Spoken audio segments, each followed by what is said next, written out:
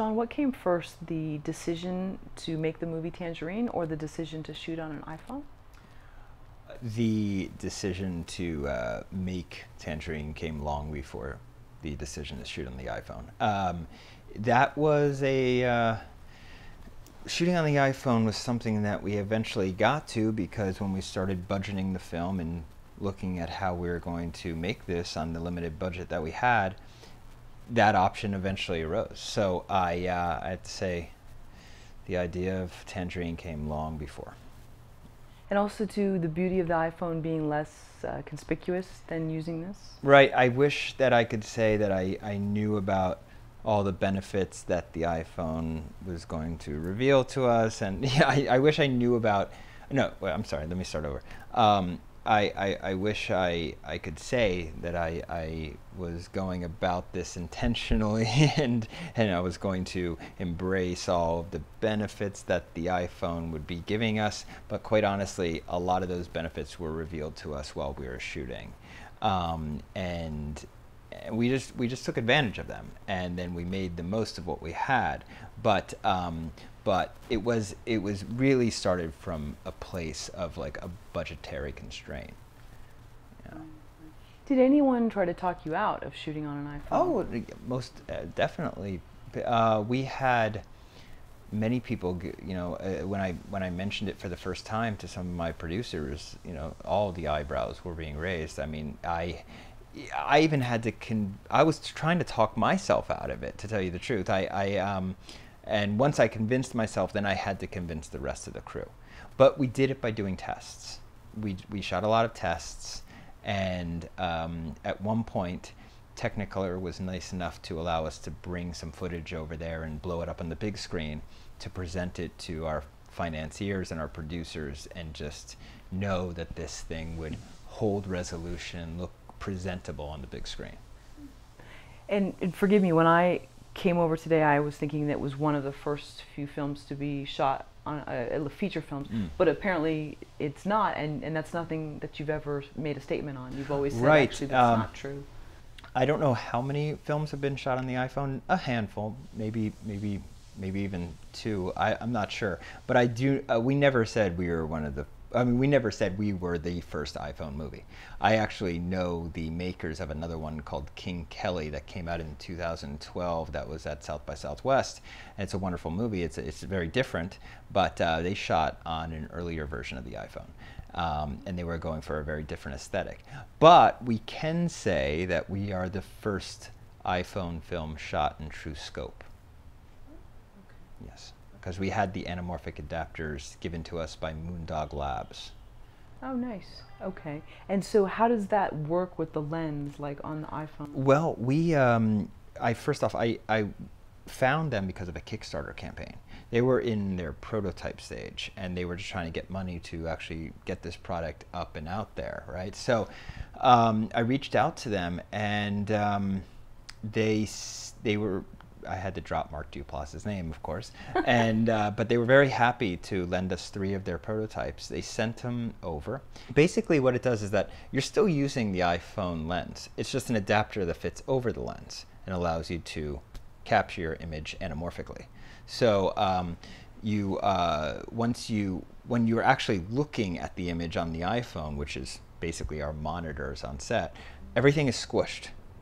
So you know how in the old days you would watch a film on television, you watch a Western, and everything during the credit sequence had to be squished in order to read everything? That's how everything looked while we were shooting. We always had to imagine what the frame would look like once it's stretched out. Then when you get home and you're in post-production, you get the footage on your computer, you're able to stretch it out and see the way that the final product will be. So yeah, it was interesting. Radium Chung and I, we co-shot the film. Radium Chung is a wonderful cinematographer and solo shot my previous film, Starlet. We shared duties this time just because of schedule, and also we both wanted to be camera operators on this.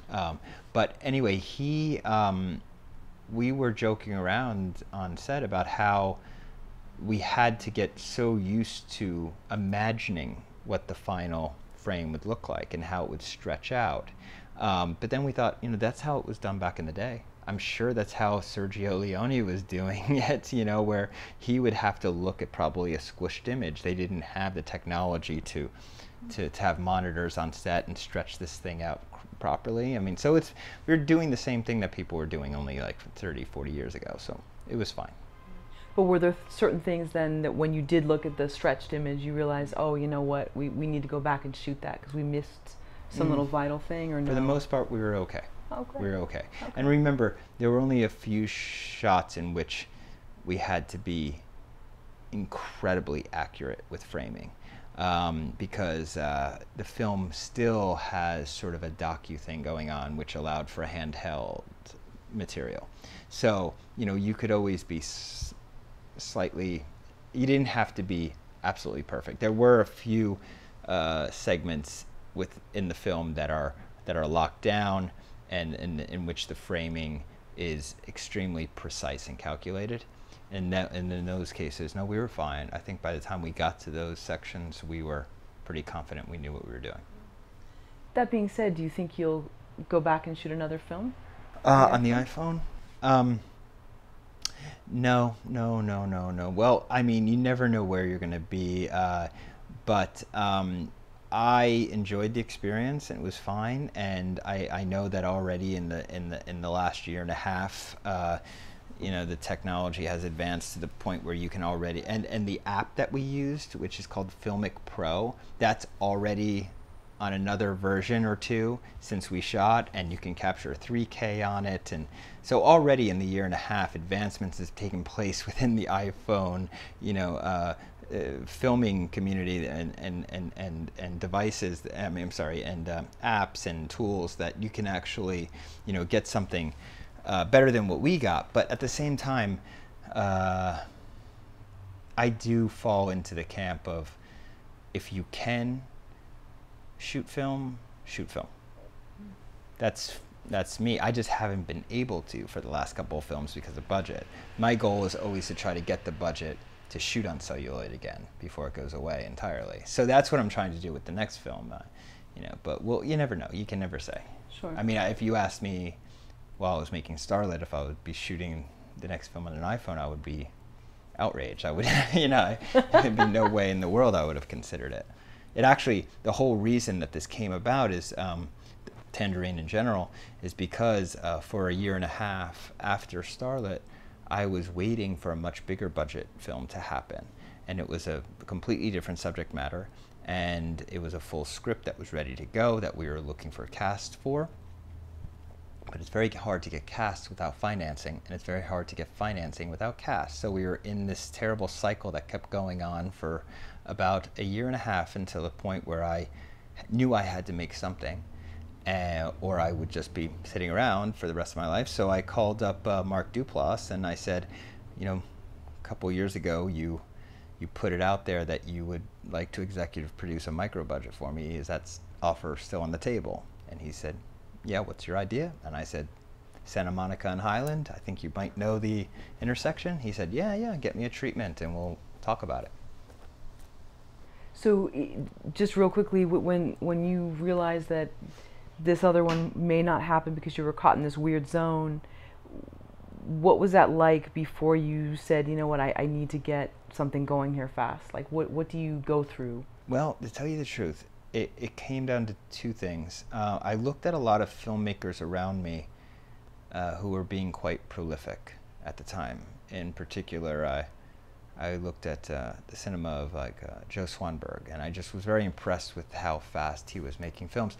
Also, the Korean director Kim Ki-duk, he was just seemed to have one every year, and so I thought, that they're because they were so prolific, they've gotten attention for this, and the people who weren't making things were slowly falling off the radar, and I felt I was slowly falling off the radar. So this was a desperate move for me to continue working, number one. And number two, I went to I was still on the tail end of the Starlet festival run, because that can actually run up to 2 years sometimes. It's really because you'll still get requests from film festivals almost 2 years down the line. And so, and I love to travel with film festivals. It's very important to me because making these independent films, there really isn't any money in these movies, and the compensation for me is travel and seeing the world. Anyway, I got to go to New Zealand. Wonderful film festival. Absolutely, like, wonderful programming because they're shortly after Cannes, so they get a lot of the Cannes titles. So I'm there just for 2 weeks watching all these movies. But then I started watching all, of course, the big Cannes titles. But then all of a sudden, I found myself also watching a lot of the smaller independents, like a lot of the Australian indies, and they were made for very little. And I thought, these are inspiring me. Why not make another small film? I mean, I was looking. There were a lot of first and second time films in this selection, and I just loved how it seemed like there was that spirit that these filmmakers had with their films of like just getting out there for the first time and doing it no matter what, with the very little money they had. And I thought, that's basically where I'm at. I'm on my 5th film, but still I have to retain that spirit or I'll die. So it was at the New Zealand Film Festival that I remember making the decision saying, I'm going to go back to the States and I'm going to now focus on a whole new project. And that's why I give the entire staff of the New Zealand Film Festival thanks in the end credits of Tangerine. How much did marketing factor into your decision to shoot on the iPhone? Actually, it didn't factor into it whatsoever. I mean, we couldn't even I think we reached out to iPhone at one point to see if they would even lend us or give us iPhones to shoot. And perhaps, I think, whatever department we reached out to didn't, they declined. I think it was probably because of the subject matter, being the fact that it was focusing on sex work. So we knew that perhaps the film would get attention because of it, or to a certain degree, but it wasn't in any way calculated or planned. It wasn't something, for example, we really wanted to actually keep it out of the news until we premiered it at Sundance. We didn't want people going into Sundance thinking, oh, I'm going to go see this iPhone movie. Nobody knew actually until the very end of the film when in the final credits it says shot on the iPhone 5S. And that was the first time anybody outside our small circle knew that this film was shot on that.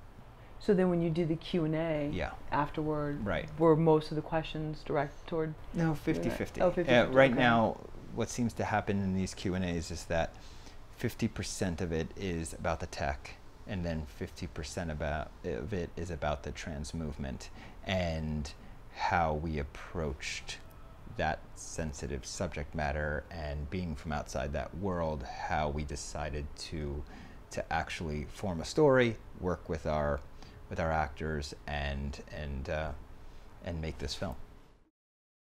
Is there a way you could share, like take 5 minutes to share with any filmmakers that have never shot with the iPhone, they want to shoot a feature film? Sure. There are a few things I'd recommend.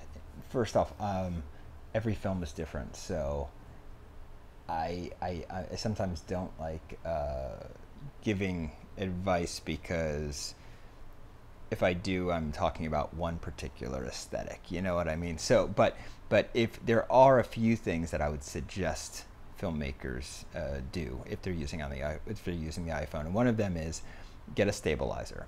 If you try to hand hold an iPhone, it really does look terrible. In my eyes, you may want to go for that look, but because the lens is so tiny, no matter how stable you think you might be, the human hand shakes, and that translates pretty poorly when it gets onto the big screen. There's a wobbly sort of, this very unattractive shakiness that can be fixed if you have a stabilizer. So we used a Smoothie, which is, that's what it's called. It's a Smoothie by Steadicam and Tiffin. And it's really just a little grip. It's about an 8-inch grip, and it's a Steadicam for an iPhone. So that, and then also sound. Sound's very important on any production. I get a lot of Twitter messages and Facebook messages asking me how I recorded on the iPhone. And I say, I didn't record on the iPhone. We recorded professionally, separately, and we sunk in post. You know, Iron Strauss had a full, who was our sound recordist, wonderful, very talented artist. He basically was able to, he recorded everything the way you would normally record on any feature film with his digital unit and his very high quality mics, both you know, both shotgun mics and lavaliers, and then we sunk in post. And that's very important because, you know, audience will, they can accept anything visually because that is sort of like this aesthetic that you're presenting to the audience. But if the sound isn't there, the sound isn't crisp and easy to hear and understand, it's a no-go. So spend money on your sound and do it properly. And those are the two things that I would say will get you technically there. And then just in terms of just generally approaching iPhone filmmaking, I would say we're at such an early stage of using, you know, almost like devices that aren't cameras to make films that you can do whatever you want. That's the thing. That's we just experimented and we just said what benefits are to be found here, and let's just try different things. You know, you can get this little device into nooks and crannies that you wouldn't be able to get, you know, a big camera into. You can they're so lightweight, you can move them easily. You can throw them on a drone and get your nice aerial shots. You can do whatever you want.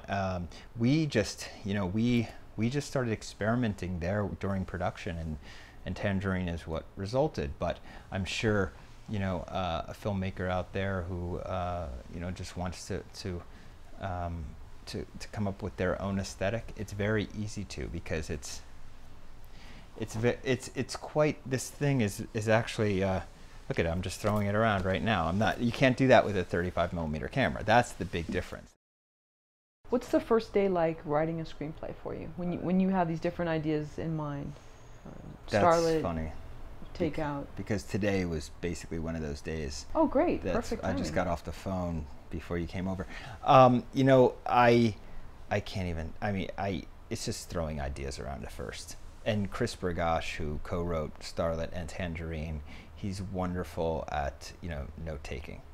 So he's there typing away, just compiling every note possible into something. I don't even know what he's typing, what, you know, simple text or something. He's just compiling all these notes. So the first day is really just us brainstorming, spitballing ideas.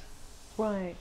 But there must be something in you that's like, okay, I think I'm ready to commit a good 2+ maybe years of my life to this. And so you're already set on the idea. Yeah. And you know that you want to do it. So then you're sort of stream of consciousness thinking, and he's taking notes.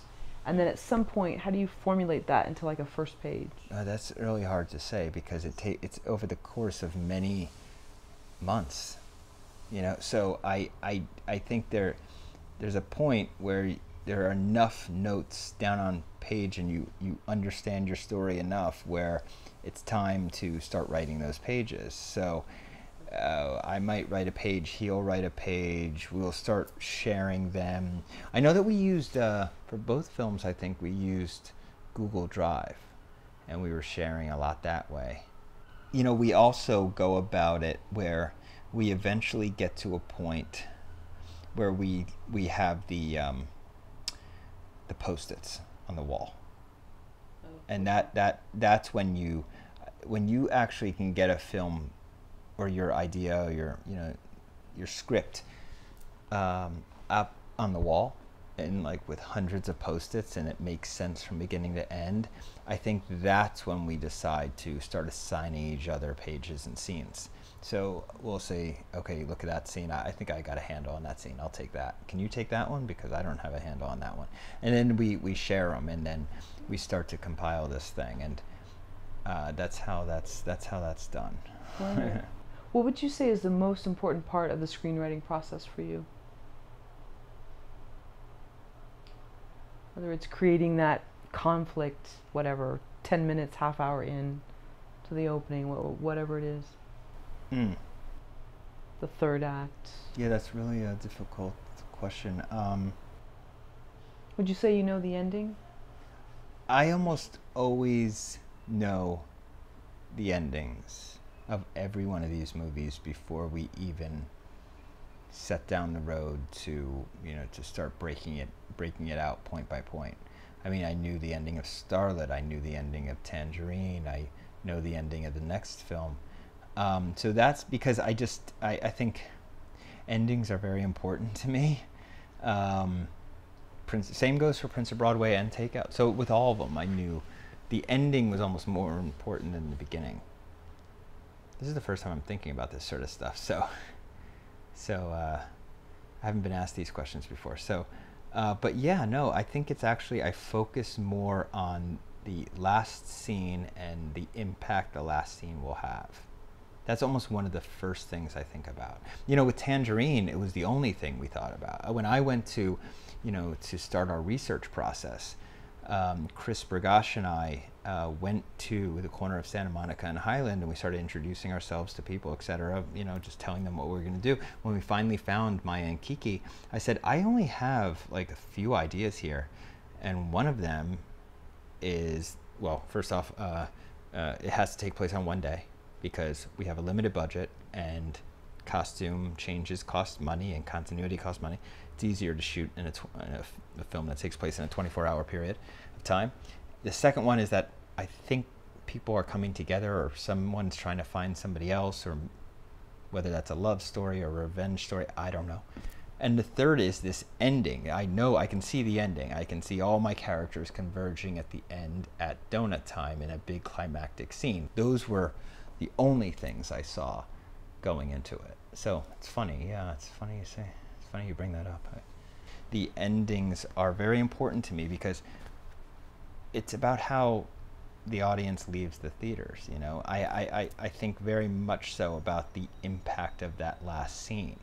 If you think, I look at my favorite films, and my favorite films are like Harold and Maude, and when he's walking away at the end after, the car goes over the cliff and you think he might be in it, but then he's up on the cliff and he's with his banjo.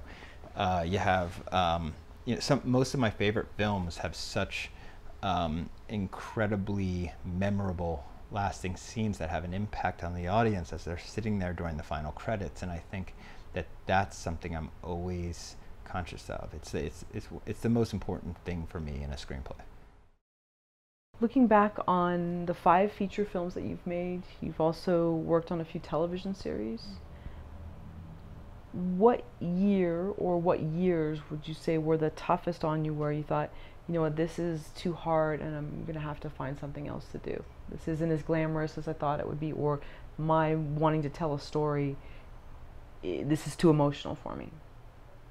Oh, that's interesting. That's an interesting question. I think almost every time you wrap up a film, there's that period between films that you're losing confidence.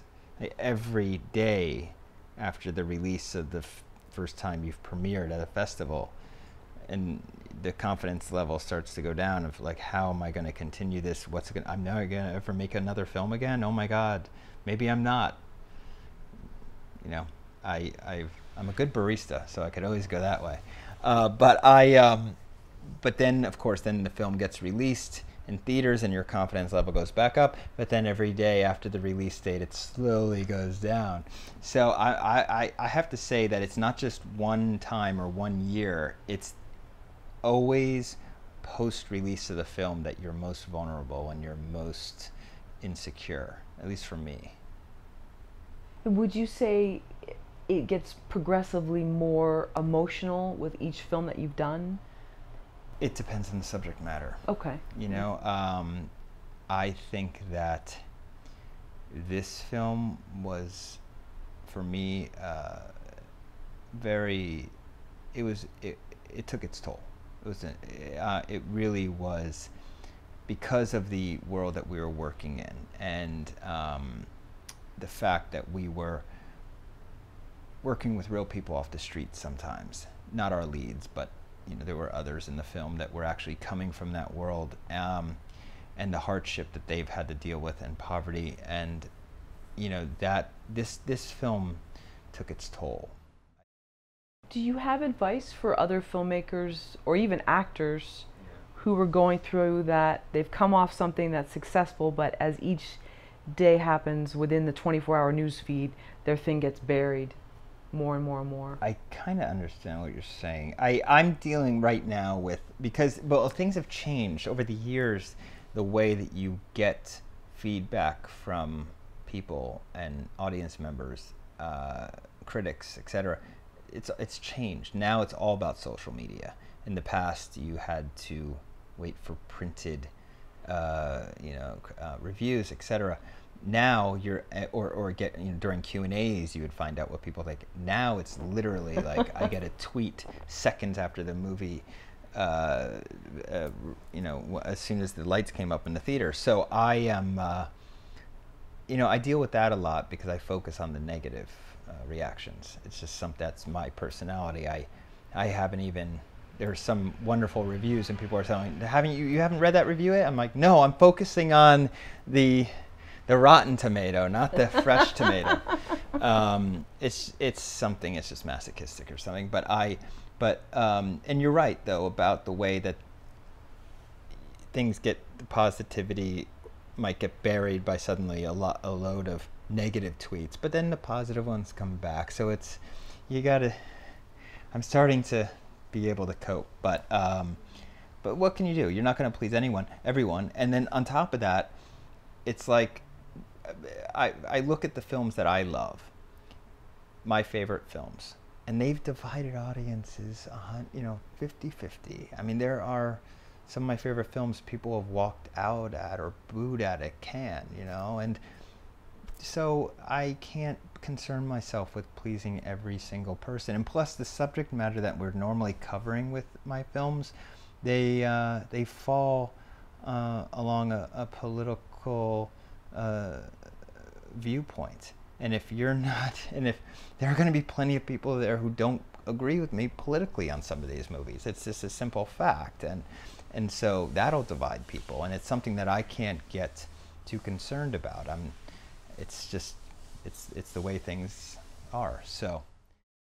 Well, no, I get it. Anybody, myself included, can call themselves a blogger or a journalist and just put up their own, and have no sort of merit to do that.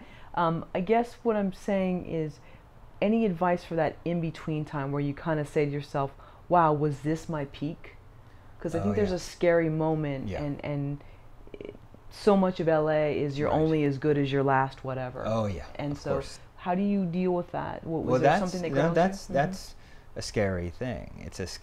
I must say it's a scary thing. I mean, you are always looking to top the last film you have, or whatever your project is, or if you're a comedian, your last set. If you're a musician, your last show. You have to always strive for that. You're not going to you don't try to match the last one. You try to beat the last one, because at least you've put your all into it. That was a big deal with this film, because the fact that we had to actually, it was half the budget, less than half the budget of my previous film. Tangerine was less than half the budget of Starlet. Then all of a sudden we found ourselves shooting on the iPhone. It got to the point where I think in some people's eyes, we were going to make a film that was less than the one before. But see, I read one review that actually I'm affected by reviews. I'm sorry, that's just me. And there was one review that said that Starlet was less ambitious than Prince of Broadway, which I didn't agree with, but that did affect me. So this film was intentionally more ambitious than Starlet, or at least I attempted more ambition. So yeah, I'm vulnerable that way. What can you do? Sure. But they're getting back to the iPhone thing. It does relate to what I just said, because I won't say who said this, but somebody said this when I asked them to come work on Tangerine, and I said we were shooting on the iPhone. And this was after I already had convinced myself that it was okay. They said, okay, Sean, yeah, I'll come to LA and play with you. And I said, no, you can't use that word play. Please don't use that word play, because if we look at it that way, we're going to fail from day one. You know, we have to look at this film as just as important as anything else we're doing, and we have to strive to make this thing as good, if not better, than the previous one. So the play word, no. We're not playing here. That was, but that always, that way of thinking has to be applied to every film out there, you know.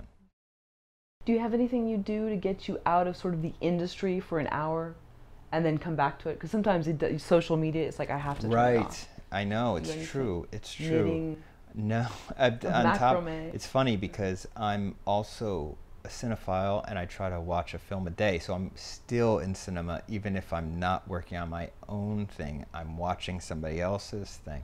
So it becomes to the point where it's sensory overload. That's again why I try to, you know, travel with these film festivals, because that gives me a break. That gives me a break where I get to be put somewhere I've never been before, and I get to explore a place, a city usually, where it's like, it's a whole new, that's my moment of a break and removing myself. But on a daily basis, a hike up at Runyon Canyon, which is about, you know, a quarter of a mile that direction. I go there with my dogs and my girlfriend. So that's a nice break where you have an hour and a half of shutting off. Well, I have to admit, sometimes I look down at my phone, but that's where we're at these days. This device has unfortunately made us, I think, this entire society have a case of ADD, because it's very difficult to go more than 20 minutes without looking at it. You have this internal, yeah, I know, I'm sorry. You have this internal alarm clock that wakes you. Now, this is crazy. This is scary. And this is where I think I may need to go off the grid for a little while. But 2 nights ago, when it was, you know, we're speaking right now on the Monday after the release of my film, which was on Friday. I think on Friday night, I woke up, my body woke myself up at 3 a.m. just to check Twitter. That's how, that's to see the sort of reactions I'm getting. So it's something that is very different from the way you used to, you know, get reactions about your work. And it's something that I don't know whether that's a good thing. It can't be a good thing if your body's waking you up at 3 a.m. in the morning. You know what I'm saying? So it can be, I think it can get a little dangerous. We're all going to have to learn how to live with, you know, constantly being plugged in. And also, too, there's a constant state of comparison going on. Because if we're not looking at our own thing, we're looking at, oh, this was said by this actor about this actor or whatever, and we're feeding into that mindset. You know what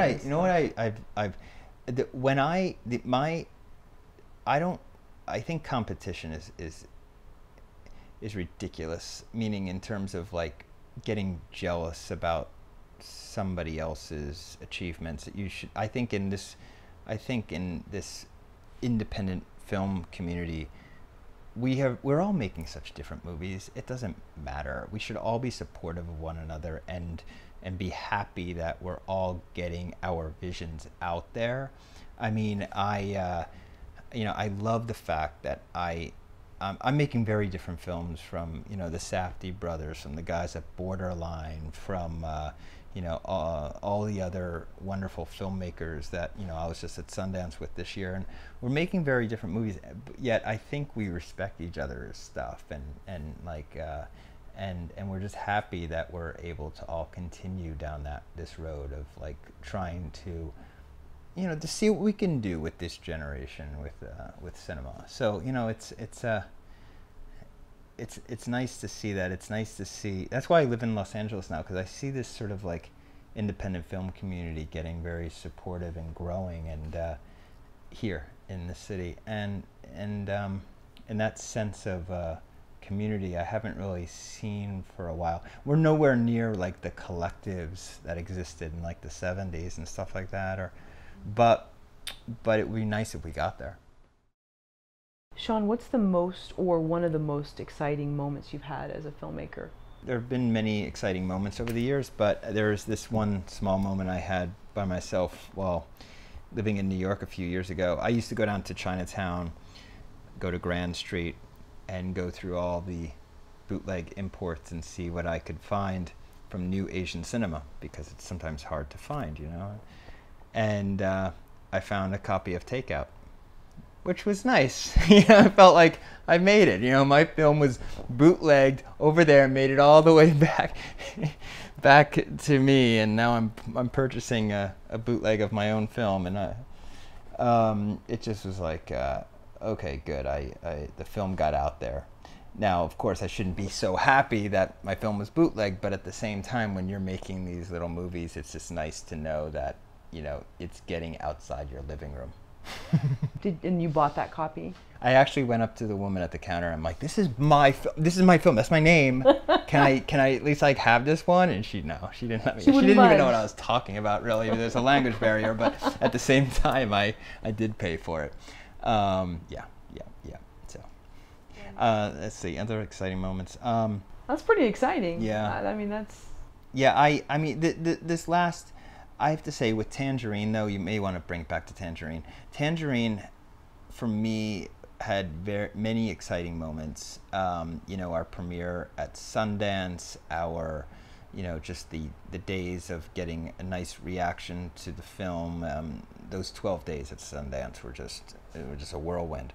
But just recently, a week and a half ago, when we were in New York City preparing for the release of the film, Kiki and Maya came to New York, and we actually had Magnolia made us a Tangerine float for the Pride Parade.